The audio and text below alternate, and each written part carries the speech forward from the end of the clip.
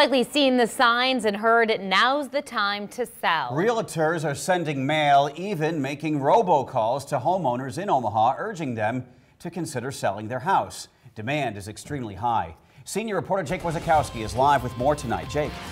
Well, guys, the National Association of Realtors says the median home price in the U.S. climbed 5.3% in the last quarter of 2017. Locally, agents say it's a buyer's and seller's market. The signs and walls are going up all over Omaha. Homes selling as quickly as they're put on the market. MP Dodge sales agent Justin Pogge says it's an exciting time since the market is so hot. The inventory is really low. New construction is really popular. And homes that are relatively updated or clean and priced right are tending to go for multiple offers. But mortgage rates have crept up a little. Freddie Mac says an average rate on a 30-year fixed mortgage is 4.38%, which is the highest it's been since April 2014.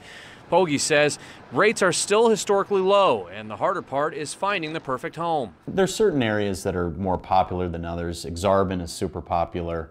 Homes around the Mid-Center, Millard, Westside, Gretna, Elkhorn, those pockets of areas, it's just really tough to find houses. So therefore, a lot of sellers are asking a premium and typically getting it within hours. Pogge says properties that are priced right can get 20 to 30 bids and in extreme cases can sell for $100,000 over asking price.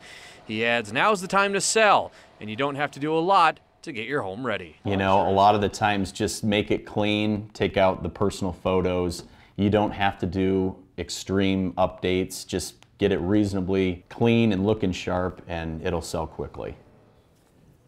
And in the last couple of years, home values have increased by 5 to 10% in the metro area. Pogge says the housing trend could continue for up to 2 more years. Reporting live, Jake Wazakowski, 3 News Now.